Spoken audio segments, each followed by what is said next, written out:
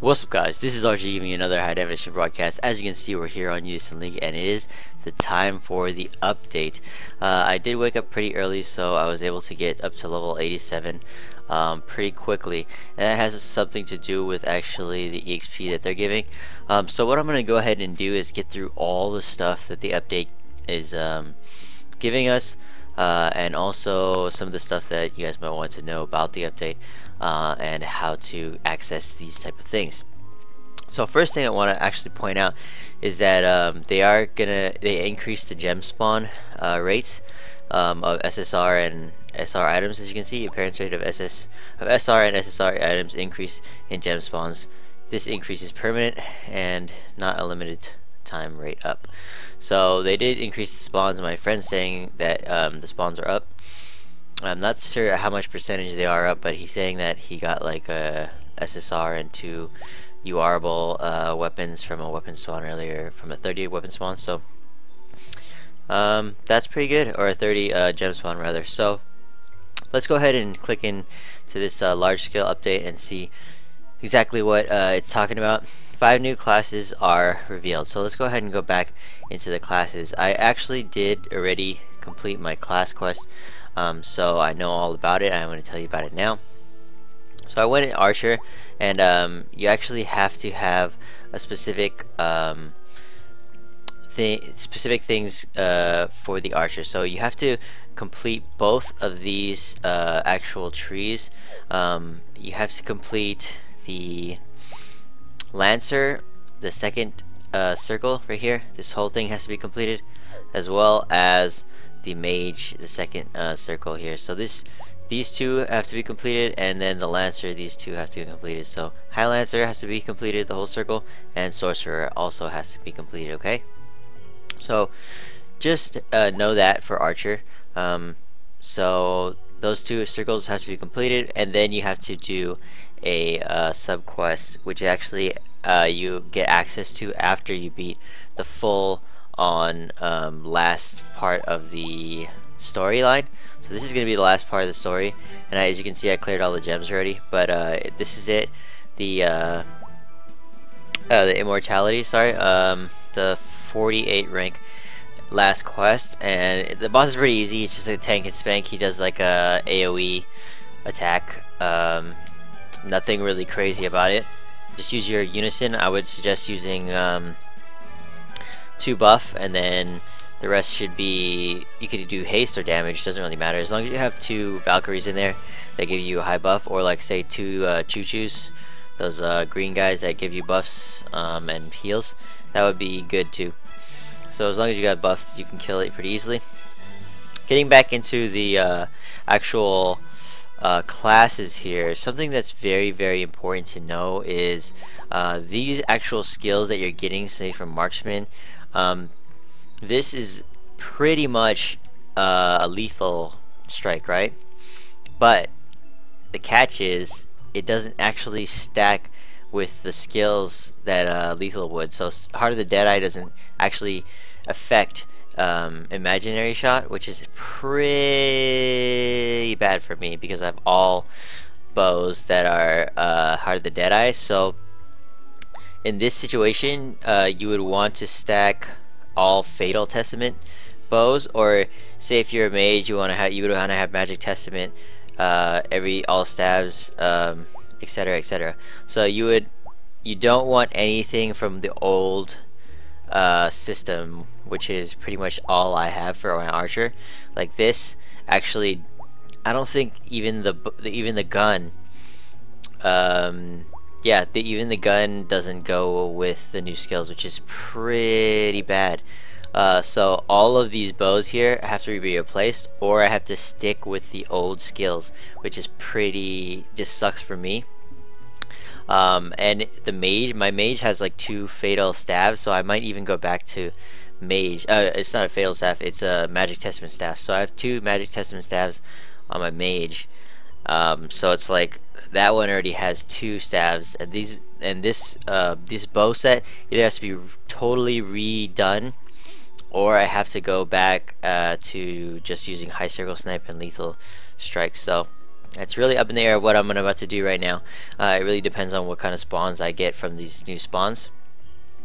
So that's very important to know, guys. As far as the subquest to bake you into a different the advanced class, you would just go to quests and then regular quests, go to subquests, and then it would be in here, and then you know take the quest list, and then I know skip that, or I don't really do this, but you go in here and then you complete all that, and then once you complete all of these, you get the ring or whatever, the amulet or whatever it's called, the relic, right? So you defeat all this stuff, you come back into subquest and collect it, because you're gonna have to collect it right here, right? And then you go into your menu, go to your items here, and it'll show up in your items right here, and then you use it. Like it'll say like use like this, and then you say yes, do you want to use? Yes, and you use it, and then it unlocks the class. And then to complete the proficiency for the whole ring, they're saying it's 23k, or 22k, something like that. 22k proficiency. So that's about it for that. As far as the encyclopedia keys, you get encyclopedia keys from the very beginning when you log in. Like you log in, they're like, hey, like give me. You get like a little prize right here. You click on the prize, and then you can actually get 15 encyclopedia keys. And how you activate the keys is you go into here, and then you go into the cosmetics, and then you switch out, instead of held here, you switch it out into encyclopedia. Then if you wanted to unlock a specific item, you would unlock it here from your encyclopedia. And some people might be thinking, oh, why would I want to do that? Well, it's because you say you have a whole inventory or a whole gear locker full of items, right? Like such as these, and there are some are like plus items like this one right here. I use that a lot in my on my cosmetics. So like let's go ahead and just do a little quick tutorial of why you would do this. So you go into here, go into your cosmetics, hit the rare, hit the encyclopedia, hit to rare, and then I'm looking for the scythe, right? Should be around here somewhere. So this is it, right? And then it says I'm gonna use one of my encyclopedia keys to get one of these, the scythe, and then I'm like, yes, I would like that. And then you're like, oh, okay, cool, I have the scythe now on, right? Because I like this how the scythe looks. So you go back into your gear, sorry, not gear sets, your gear locker. You can retrieve now that scythe that you had just sitting in your inventory, and now I have like one more slot, right? So I go back into my inventory. I'm gonna augment that staff now into my Alice, right? My secondary Alice. So go here, go sort by rarity, and then I'm just gonna put all the pluses in here since I'm at it anyway. So there it goes. Now I don't have any other sides that look like that, remember, or have any of them, so I should go to plus 28. Wait, I know what I'm gonna get. This go to the cosmic slot has been selected. Okay, that's a bug right there actually that I just found. So you can't augment it as long as it's selected, even though you have it in your encyclopedia unlock, right? So that shouldn't be there. That shouldn't happen. But at least I found that out. So let's go back into here. Take my cosmetic off of it. Let's see. Held. Alright, so I'm sorting by URs. Boom. Now I can go ahead and do that thing that I was going to do. But I have to reselect all my pluses. So boom, boom, and boom. Got it. Augment that. Yes, I would like to augment it. Going to 28. Right? And then I should be able to go back into this gear slot and ooh. Okay. Oh, just right here. Sorry. I was like, what? What's going on here? So this is it. That is there. So that works. So I do not have any more of those items in my inventory. However, I'm able to use it if I wanted to, and maybe I'll keep it on because it does look pretty cool. So I was gonna say, yeah. So basically, you're just freeing up gear space, and you can buy more of them if you want. I believe here. Yeah, encyclopedia key. So I guess it's 1 gem. Oh, it's 5. Okay, so you get 1 gem to obtain 5 keys. So that's not too bad. Basically, it's just 1 gem for 5 spots in your inventory. So that's pretty much just buying extra slots, as if you were, because you know, if you want to have that many cosmetics, you don't have to keep all those cosmetics in your inventory anymore. You can actually use the encyclopedia key, and now you can use your cosmetics anytime you want. So that is what that is about. While we're in this screen, I'm also going to talk about the gear cost reset. So you can actually buy these scrolls of gear cost reset, and as you can see, 2 gems for 1 cost in each slot, right? So it's 2 gems for 4 costs, but one's cost per those slot of your 4 slots. So you spend this right here. Actually, you know what? I'll go ahead and show you guys. Should I? It's no. You know what? I'm gonna wait till I'm level 80, so I can really know, or really level 90, so I can really know exactly how much I need. And I would suggest doing that as well for you guys, unless you're like in dire need to use it right now. But I would say wait till you're 90, and then use it. But basically, you're gonna spend 2 gems, and it's gonna take 1 out of each slot. Okay, and you're gonna have 4 costs. So that's how that works. So 1 out of each of these, boom, boom, boom, boom. It would be 129. It would be 58, 104, and 138. Okay, and then you'd keep those 4 costs, so the remaining cost here would be 5. All right. I think, what else do I need to talk about here? Talked about the keys. Okay, yeah. So looks like got this gear set, encyclopedia, good. Oh yeah, so this is very important, guys. You need to start leveling as soon as possible. Or I mean, you have until the 17th, but 50% more gold and 50% EXP gains for this whole period, the end of maintenance. And this is going to be a long period where you can get up to level 90. So best time to level and grind is right now, as well as even if you wanted to make an alternative character or an alt character. The rates, remember, in the gems are boosted, EXP is boosted, and gold is boosted. So making an alternative character or an alt is going to be very easy at this stage in the game. So I would suggest if you want to make an alt, this is a good time to do it.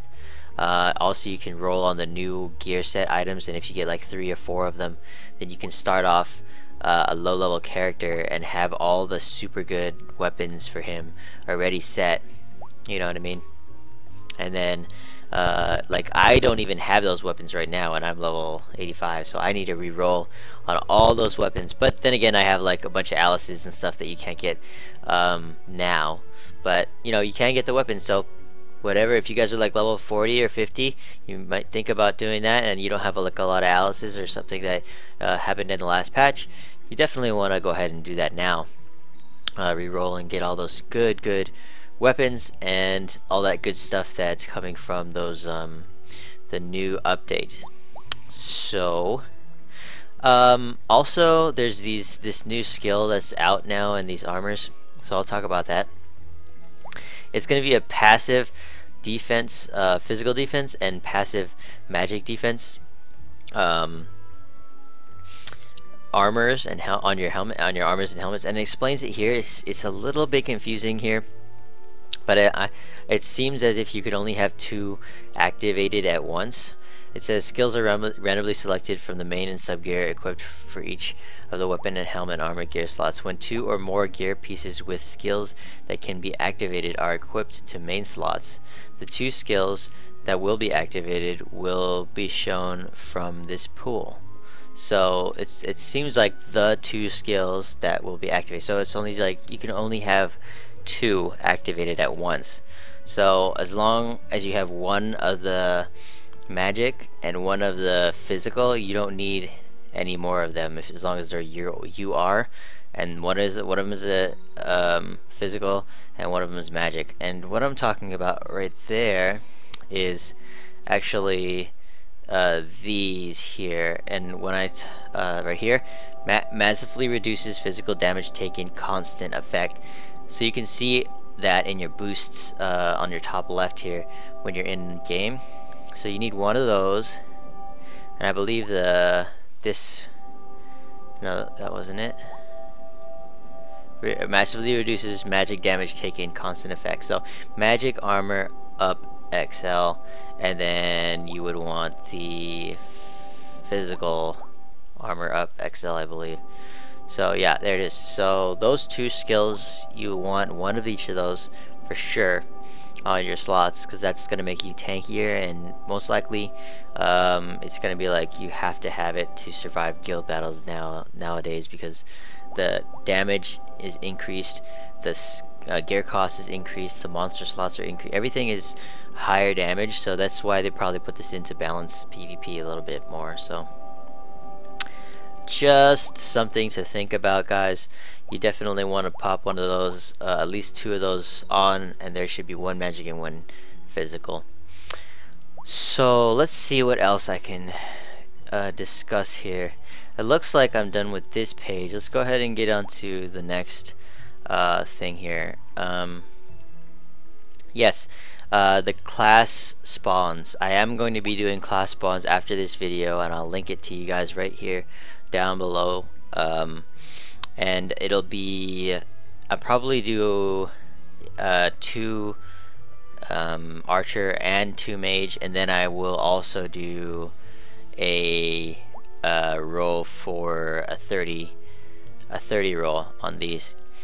So as you can see, what I was talking about earlier, Heart of the Phantom XL on the bow, and chance to massively increase the effect of marksman ability Imaginary Shot. So I actually have Imaginary Shot on my person right now, but I'm not using it because the actual Heart of the Deadeye bows, which I have 4 of them, and the gun do not even affect Imaginary Shot. Imaginary Shot's really good. It's actually not as good as lethal, I don't think, because, well, actually I guess it probably is better, because you have to use hunt before using this. So Imaginary Shot probably is better, but it does randomly choose which damage it does, magical, physical. So you know, it's a toss-up which one's better, lethal or Imaginary Shot. But for me, 100% lethal, and even high circle snipe is better, just because they proc on my weapons. So I can't even put this in right now, which is pretty annoying and pretty just it's just aggravating to me at this point, because I have all these bows that I got for the character, and I thought that this might like, I thought translate, they forgot to translate, oh yeah, it's also like, you know, the same thing as lethal, like the Deadeye will proc with it, but it actually doesn't do that at all. So that kind of made me mad a little bit about how you need to buy a whole new set of gear to actually be able to get that. But you know, that's how it works out, and I'm guessing they're gonna put, like, this is like the beginning of, like, to going to like level 100, and they're making new gears, so that's like, this is the beginning gear that we're on right now, and then the next leg is like the top tier gear. So that's just how it goes. So I'm just thinking, I'm probably gonna do those spawns really quick, like not right now, but right after this video, so I can show you guys what kind of spawns they're talking about. And they're saying that there's a lot more SSR and SR rates boosted, but we shall see. We'll put that to a test. Alright, let's go ahead and see if I have anything else to talk about before we let you guys go on your journey. Okay, yeah, no, I actually just wanted to tell you guys how to actually start from the beginning of the game, like right when you get in.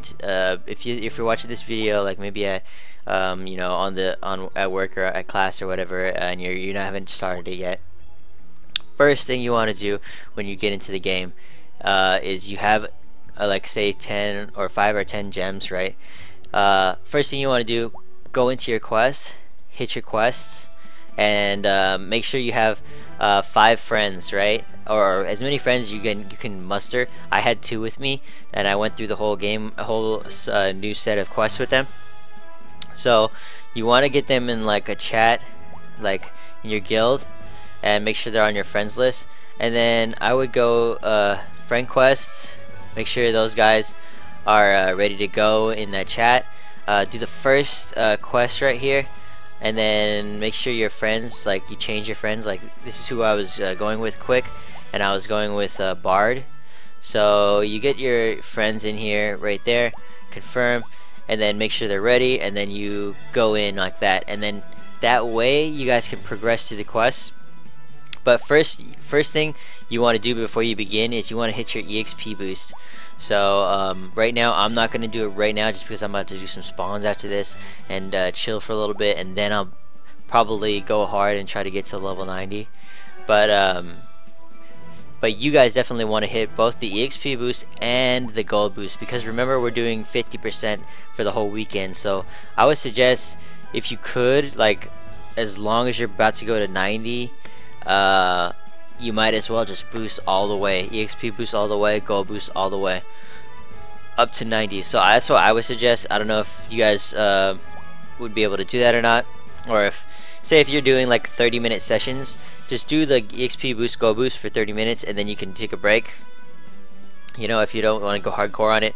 But if you want to go hardcore on it, I would just say just keep going back to back to back to back. I did like 2 hours straight of it, just going back to back EXP boost and gold boost until I finished the whole set of quests, did my whole set of sub quests, got the archer new class, and then I did like a couple more because it was left over, like 20 minutes left over from my EXP and gold boost. So got to like 87, and I have 20% of my EXP in here, so I should be level 90 by the end of today or tomorrow. So depending on how hard I want to go, or if I actually I'm supposed to go do some errands today, but we'll see what happens. So let's see. Looks like that's about it for this one. You know what? I actually wanted to talk about real quick before we end.